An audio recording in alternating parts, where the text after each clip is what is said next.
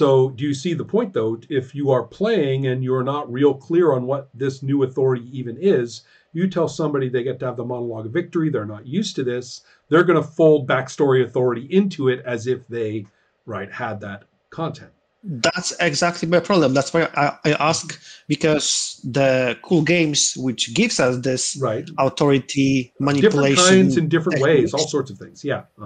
they are really cool, but they don't tell us how to put constraints, right. or which or they kind of don't teach authority us. is involved. Right. Yes. Now, I agree with you about this. And that is why in 2004, I came up with, let's talk about the different kinds of authorities that get distributed in different ways. And I've been hammering that ever since, that we don't even have to have a weird game to have this question. This is something that Maciek and I talked about.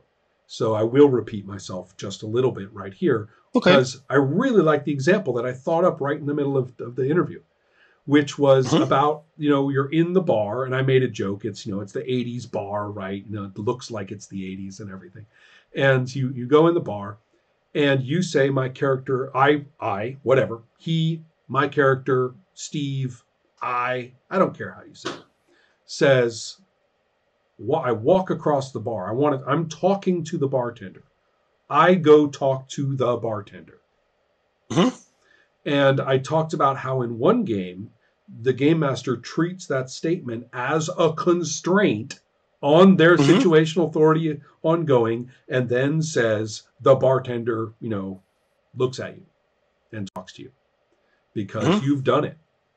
Whereas in another game, that bartender, it is up to the game master. I mean, your character's like frozen in the beginning of the movement until the game master says, okay, you get to the bartender.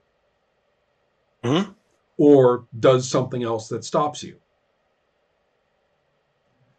So, but the rules of a role-playing game never tell you which one of those is the case. Yes. And so it's not just the games with distributions of authority that are formalized or changed that have this problem. They all have this problem. So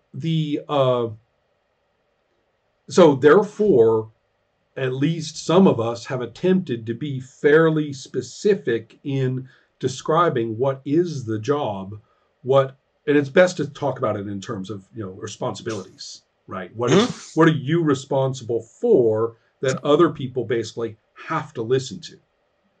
You may take in all the suggestions you want or whatever, but you have to do it.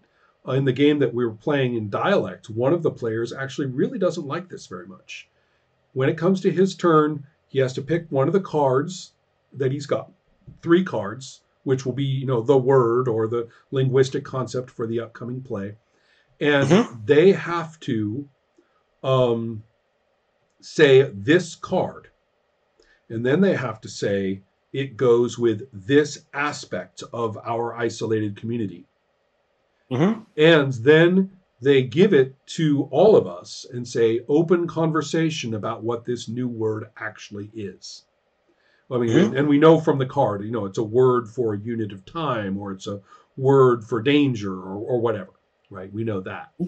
Now, this became hard for him, especially when it was a weird card that said something like, pick a previous word, say why we no longer use it, and say what aspect this lockdown is associated with.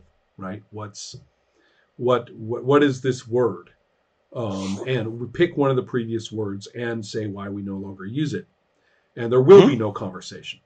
We'll just go straight into play with characters, reacting to or talking about not having this word in some way. So, so this particular player suffered partly because it was a very abstract card, right? You have to pick a previous word, say somebody, doesn't want us to say it anymore and why, and it's a lot of content there. And he, I think, out of very kind of understandable human motivations, kept trying to take all the places where he had to say and kept trying to turn it into a conversation. You know, Mm-hmm. everybody, you know, what do you think of this? Or does that sound okay? Mm-hmm. And a couple of times people kind of responded by saying, we don't get to say.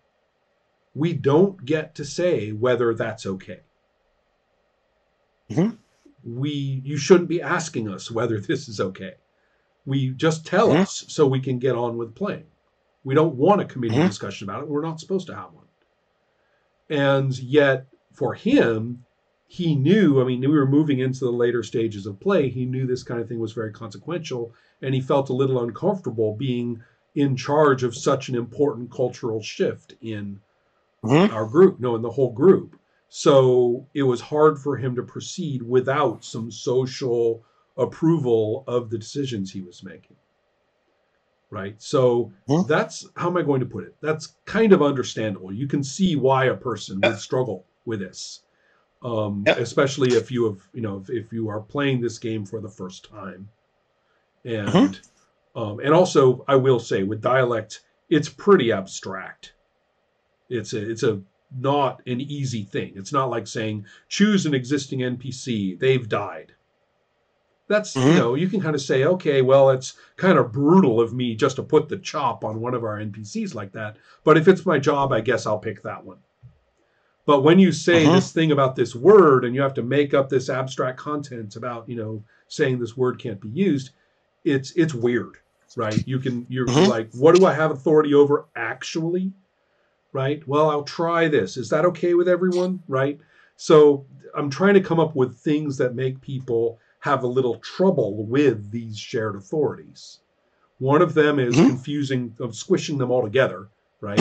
Another one is this, when it's a little weird and non-consensual, but you kind of want it to be consensual. Um, so I'm trying to find very understandable, non-blame. I'm not saying anybody's stupid, Of right? course. It's and so that if a person confuses that thing about the killer clown, you can't really blame them. No one told them those two authorities are different. Mm-hmm. So you just have to find ways to teach the games. This is something that role playing games are very bad at as texts. Mm-hmm. There are three things you can do with a text like this. One is, for lack of a better word, shut up and do it procedure, right? Do this in this order. Mm-hmm. If you want why, call the help desk. That's not, you know, just fucking do this the way I say, okay? Trust me, it's good. You know, use the authorities you get, use the procedures you get. You have these choices, you know. We'll see what you do with it. Just follow, you Mm-hmm. know, how you're supposed to do it. Like this. That's one way to do it.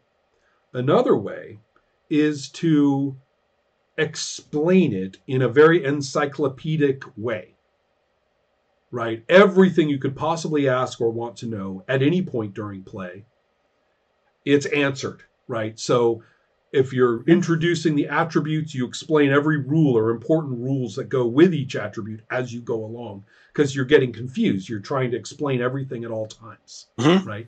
So but even if it's well organized, these explanations for this are here and here are here. It's like there's no end to it. You're going to keep you're just going to Mm-hmm. explain everything. If you have a setting, well, I have to explain everything about the setting.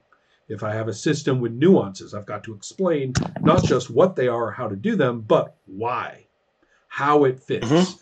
After the 10th episode, you will find that this attribute will be affecting this power differently, right? You're explaining it all. Okay, so Mm-hmm. that's the second thing. The third thing is a a way to, how am I going to put it? A way to teach it, specifically tunes to teaching it to people who don't know it. Right? The Mm-hmm. first one seems like that, but no, the first one has no learning quality. It's pure procedure of exactly how it's played when you know Mm-hmm. how. When you know how. Okay? It says you basically know how. This is your formal outline of all the procedures involved, right? Of the procedures in order. Here, teaching the game, you may find that the order of what you do is a little different because some things are easy to pick up even if they come a little later in play. Some things are easy to grasp and form a really good foundation for understanding those other rules. So make sure that this one gets taught first. Or before you play, say this, see what they think. During play, do this, do that, because you are dealing with people who don't know how to play this game. And there are things that are easy to learn if you only do them properly. Don't use this subroutine, right, of combat. Don't do it. Just don't do that. You have the option to do it. Don't use that option. Don't declare an extended contest. Don't declare, a multi-step contest. Do that later. Do it in later sessions. Your first session will not live or die because you didn't use that extended contest, right? And even if your first session is fairly limited in system use, you know which ones you should be using. That will be a very solid foundation for learning the later ones, right? So that's the pedagogical approach. So you've got raw procedure, for knowledgeable use, the best reference, really, right? Because it's all in order and it's all really, but you have to know it first. Then second, or be familiar enough with that way to play first. The second one is explaining it all. You have any questions about it? I got your answer right here.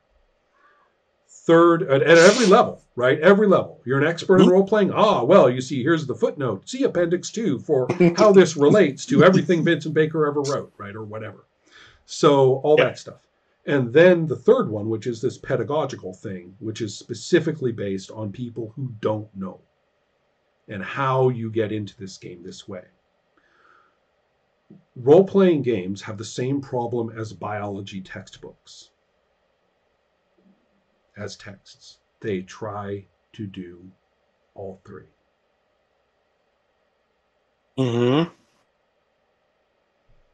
It doesn't work. Yeah, because we have procedures of play, then we have this complex rule books that we expect people to read and understand. I think that might be the reason why Fantasy Flight Games in their board games give you two rule books. You have a rules heavy rule book, and then you have Start to Play, which basically tells you everything, which is putting it as you play. Yeah, and which is nothing but sensible. Absolutely nothing, but it is completely sensible to do this. And so I recall, as a biology professor, raising the question as we decided what textbook we wanted to use for a course. Hey, what is our book even for? What is our book even for? Is the book like the reference encyclopedia for stuff that we will be doing pedagogically in class that we design?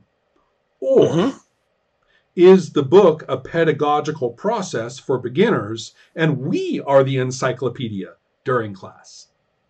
Right? You can go either way for a science class. What you can't do is squish it all together and expect your students to appreciate the encyclopedia as they're trying to figure out like the basic first concept. You can't do it. And so it was really shocking how many professors resisted this, in my opinion, extremely obvious, claim that we should decide how we relate me, the book, students. What kind of students are we talking about? Have they had 7 biology classes or not? Right? How familiar are they? Is this the first part of the time in the curriculum that any of them have seen real immunology? If so, they're beginners.